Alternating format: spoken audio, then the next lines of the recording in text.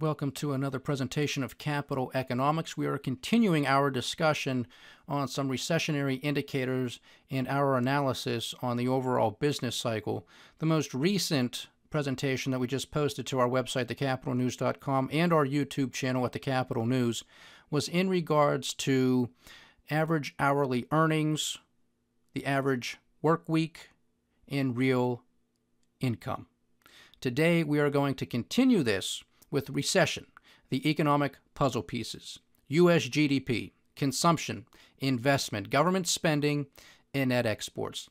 Now, to be consistent with what we have been discussing here at the Capital News in regards to the business cycle, we want to make sure that this audience is on the same page.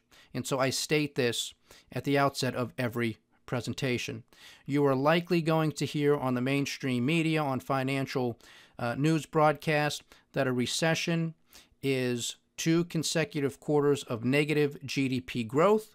This is what may be deemed the technical definition of a recession. However, it is the National Bureau of Economic Research, the NBER, and a committee within this organization that makes the official determination as to when a recession occurs and its duration. So a recession is a period of falling economic activity spread across the economy lasting more than a few months, normally visible in real GDP, real income, employment, industrial production, and wholesale retail sales. Now, previous presentations have covered real income, employment. This one is going to focus on GDP. Subsequent presentations will also cover industrial production and wholesale retail sales.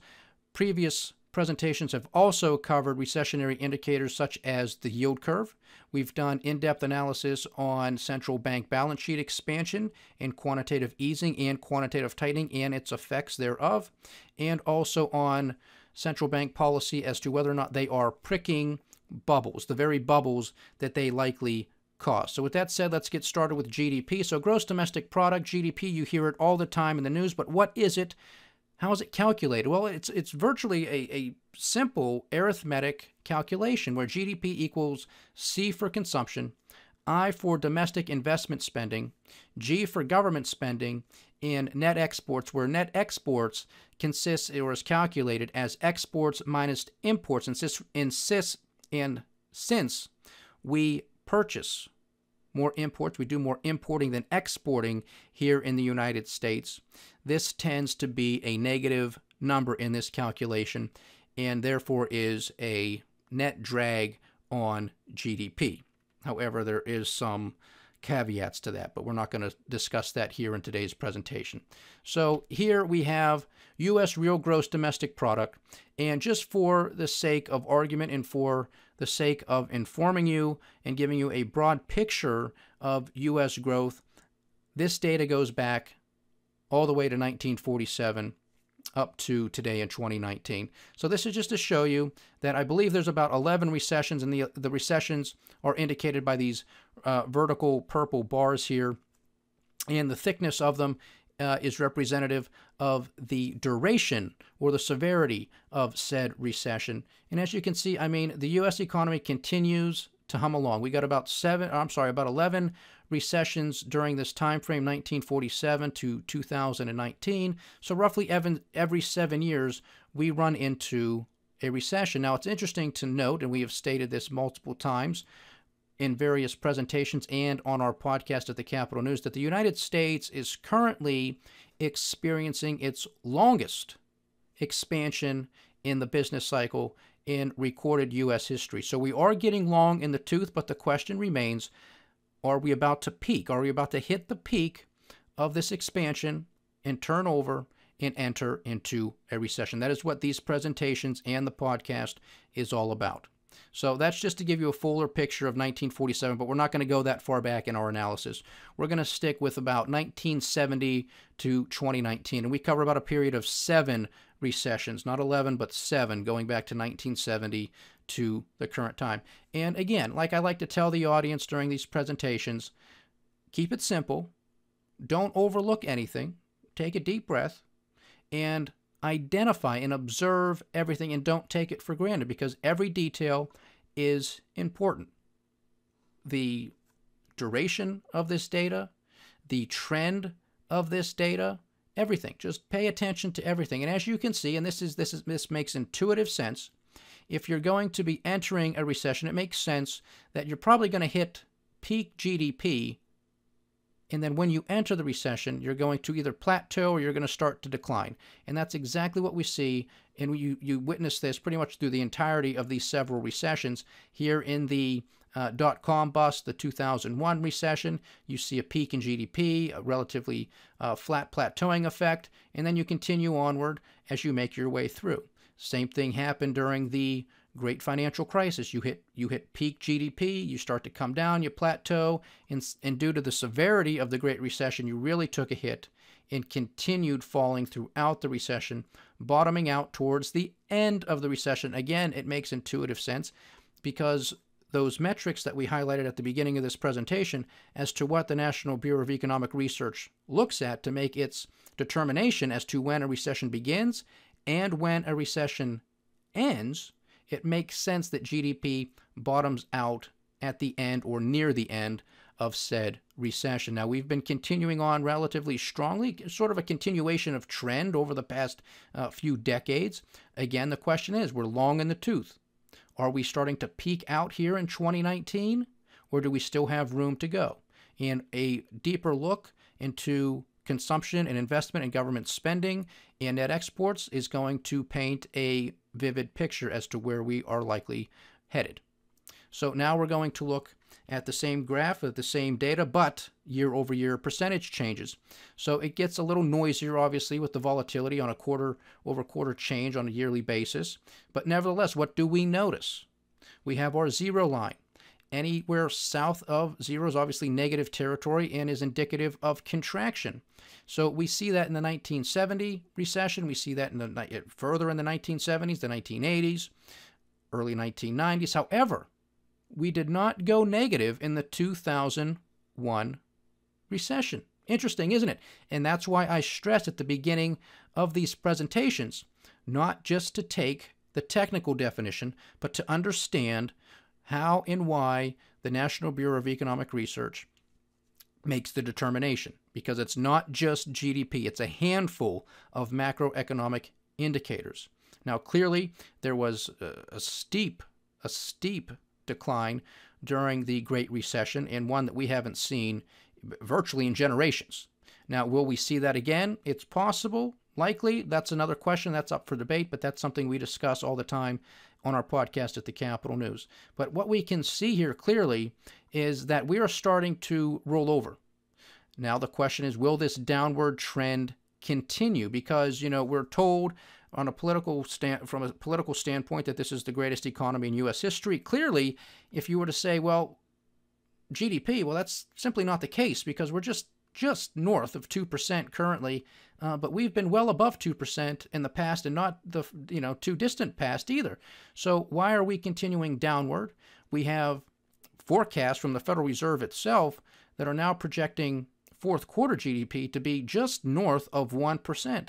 If you follow us on the Capital News podcast, we talk about the Cass Freight Index, and given their data that they look at, and they're primarily concerned with the transportation sector, which is a leading indicator, they are predicting that the U.S. is going to enter into negative GDP territory in either the third quarter, which that data is going to be coming out soon, or the fourth quarter of this year. So we'll keep you posted as to what happens there. But clearly they are seeing a further deterioration in U.S. GDP.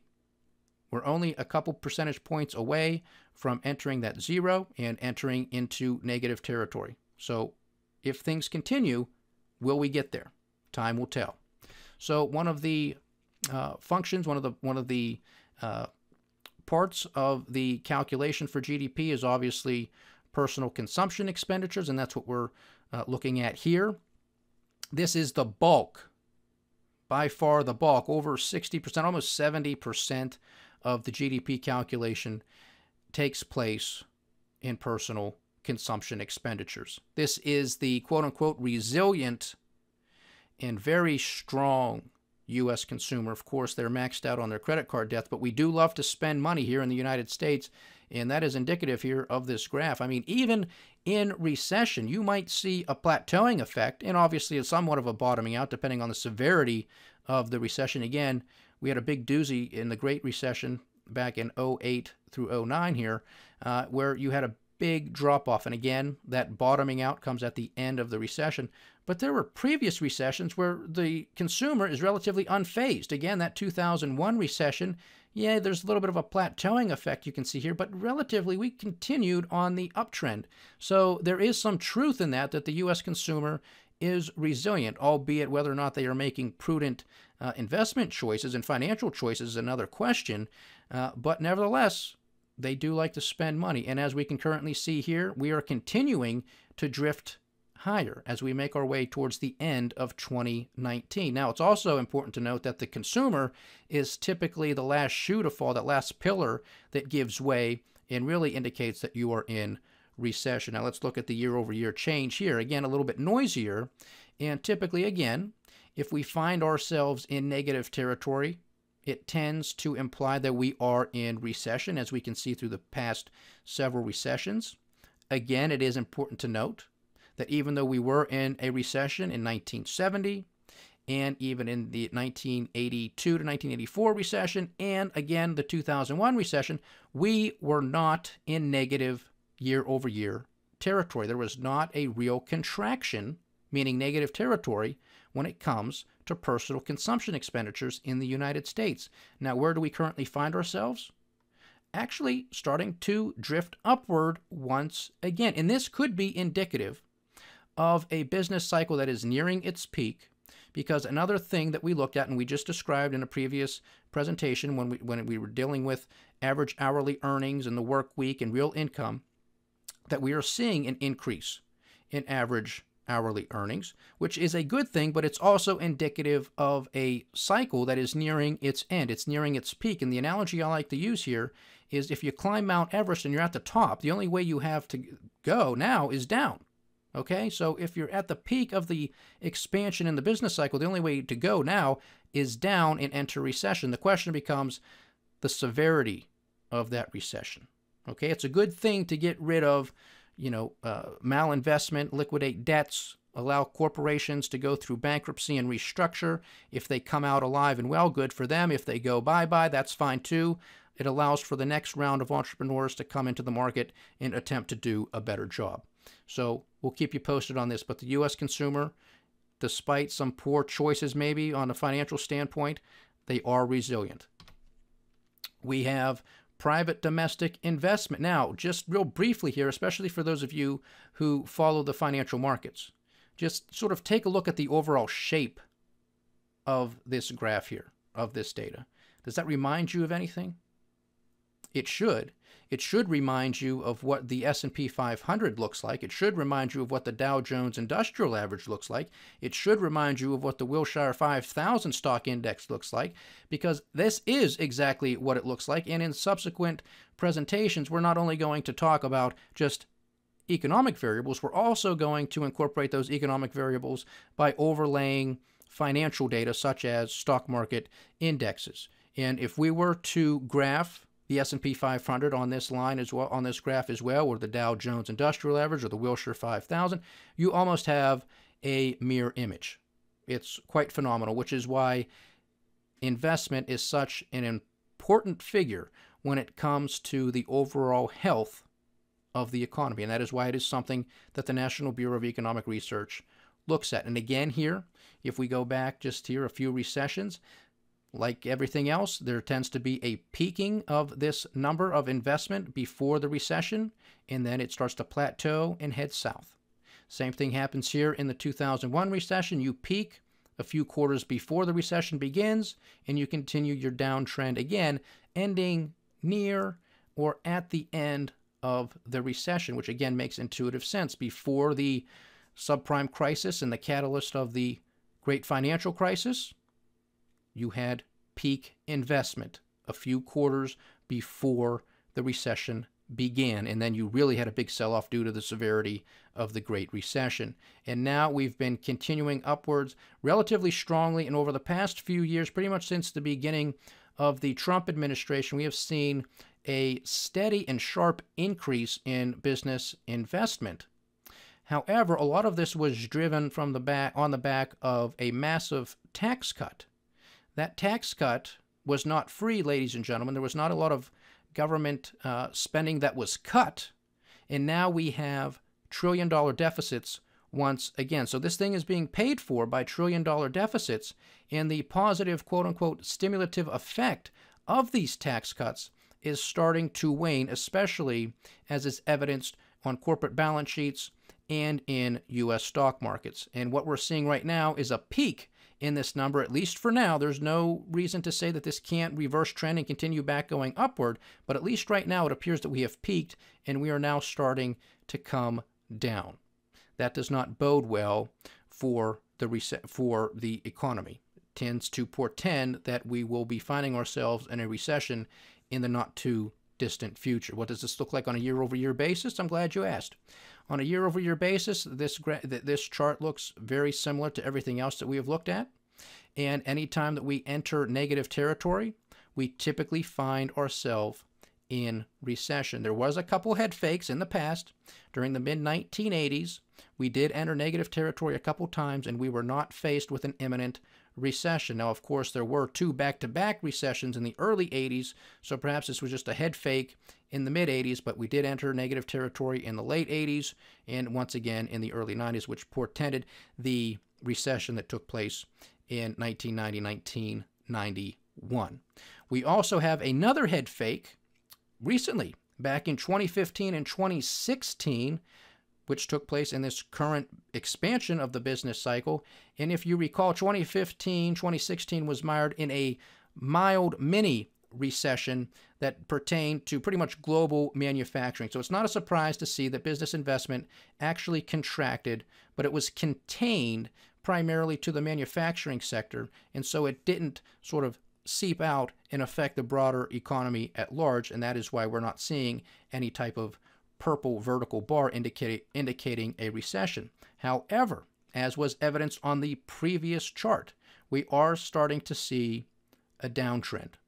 Will this downtrend continue is anybody's guess, but what we're seeing with leading economic indicators, such as the cash freight index, such as the Dow theory of the Dow Jones transports, such as small cap index, such as PMIs and ISM numbers, these things are continuing to deteriorate globally, and being the leading economic indicators that they are, one can rationally conclude that this downtrend is likely to continue. Next up, we have U.S. real net exports of goods and services. Now, the reason why this data doesn't go back to 1970 is because I use a data add-in, and I was just going straight across the board with what was already made available. I wasn't going in and doing any type of deep search. I was just pulling up what was readily available. There's no question that I will be doing subsequent podcasts on each of these individually, so look for it in the future. There will be a lot more data when it comes to real net exports. And again, net exports are exports minus imports. We import more than we export, so that's why these figures are negative the whole way through. That's what we do here in the United States. Now, it's interesting to note that politically speaking, we're told how damaging and how bad it is to have large trade deficits. Well, lo and behold, look at this trend line. Look at this trend line. We are now near $1 trillion, because this is in billions, and this is 1,000, so 1,000 billions would be a trillion. We're right now at about $980 billion in trade deficits right now. Okay, this is not good. This is not the trajectory that I think the White House wants you to believe currently. And I don't want to get off on a political tangent. I do enough of that on the Capital News podcast. But just for the sake of argument, this is not the direction one would think we would be headed if we were, quote-unquote, winning. So this is just something to be mindful of. Now, clearly you can see during the recession, the Great Recession, the only one we have here on this chart, we saw a strong uptick throughout the recession, and this is simply because the consumer was weak and we were not importing as much as we typically do, and so it allowed for the trade gap to narrow to, about $400 and some odd billion, and then we've sort of plateaued and started coming down ever since. Now, will this reverse course? It very well may. It very well may, but that is not what we are currently witnessing, okay? Just to be mindful of that. Then year over year, again, despite that fact that we are in a downward trend, which is obviously continuing since when we peaked in 2015, it is still downward. But nevertheless, on a quarter-over-quarter basis, on a year-over-year basis, it is trending upward ever so slightly. Again, will that continue? Time will tell. And lastly, we have Uncle Sam and how much of our taxpayer dollars he spends. Now, this is kind of a little different, okay? And you're going to see what I mean on the year-over-year graph. Because now, when you have U.S. government spending increasing, this is typically on the back of the economy being in some sort of financial or economic stress, okay? And that's why you have government spending that continues to increase during periods of recessions or economic and financial stress, because we operate here in the United States, as do several countries around the world, operate off of the Keynesian theory, the Keynesian belief that it is incumbent in a proper role and duty of government to intervene in the marketplace to increase GDP, because GDP, after all, is a simple arithmetic calculation, which we went over at the beginning of this presentation. If you can increase GDP, all else being equal, you will increase GDP. Now, if those other figures, consumption, investment, net exports, if those numbers continue to deteriorate, but you have an uptick in government spending, then the deterioration is not as bad as it otherwise would be. You follow? So it makes intuitive sense from an arithmetic standpoint. However, is that the proper role of government to intervene and sort of pick winners and losers? I say it isn't. I think it's healthier if the markets were allowed to do what they do best and serve as the best regulator, because failure is the best regulator. And again, like I said on previous slides, if entrepreneurs and businesses, if they've over-leveraged, if they've made too many malinvestments, they now either have to file for bankruptcy, they have to go through restructuring, they have to sell off their assets, and if they can come out better, fantastic, good for them. If they go out of business, that's too bad. It's now time for the next entrepreneur who thinks he can do it better to step up and attempt to do it better. That's how the market is supposed to work. So you can see here during these past several recessions, you have an increase in government spending throughout these recessions, and most clearly through the great financial crisis.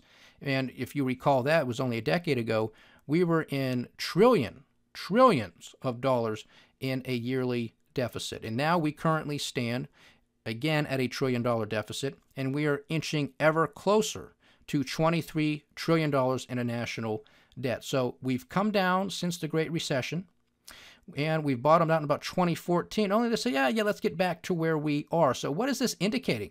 Is this starting to indicate that there are financial and economic stresses lurking beneath the surface? Because this is a rather sharp increase, as you can see by the slope of this line. So is this going to increase? And the shocking thing is, or not so shocking if you follow me on the Capital News podcast, how can you have an increase in government spending to this degree? How can you have trillion-dollar deficits if we are told on a near daily basis that this is the greatest economy ever in the history of the United States? So that's something to think about. So here on a year-over-year basis, what I thought was interesting to note, and as you can see, this is an inverse of what we've been witnessing when it came to consumption, investment, and net exports. You have an increase during the recession. Not a decrease, not a contraction, if you will, in government spending, but an increase. So if we go all the way back to the mid-'80s and we see these peaks, this is following a rather strong downward trend line. And we're right on this trend line, ladies and gentlemen. Now, is that indicative that we are in recession? Or are we simply waiting for further revisions to come out so the National Bureau of Economic Research can make the determination that the U.S. economy has already been in recession? Or is this just simply indicative that we are ever so closer, getting closer and closer to hitting the peak of this expansion and will soon be in recession? Or is it possible that this trend line means absolutely nothing and we're just going to continue going on with trillion-dollar deficits as if nothing's wrong? I'm more in the camp that this line is going to hold some value. We might breach above it a little bit. Nevertheless, I do think a recession is around the corner. So with all of that said, I'd like to thank you for your time in this presentation. Please like, share, subscribe, and get the word out. You can follow us on thecapitalnews.com. You can follow us on YouTube and at Apple Podcasts at The Capital News. And you can also follow us on Twitter as well, and we hope that you do. If you'd like to support the channel in further detail, you can do so by purchasing our book, The Cynic's Guide to Investing in the Era of Too Big to Fail. It Pays to Be a Cynic, and I thank those who have taken the time to purchase this book. You can find it on Amazon.com, BarnesandNoble.com, and a Kindle electronic version is available as well. This is something that you want to have in your library. Believe me when I tell you, this book was published in 2015. Everything that we stated in that book has come true or is about to come true. You want to know what's going on? Purchase our book, The Cynic's Guide to Investing. Thank you so much for your time, ladies and gentlemen. Stay diversified, stay vigilant, and stay with the Capital News. Until next time, I am Alex Kreitis.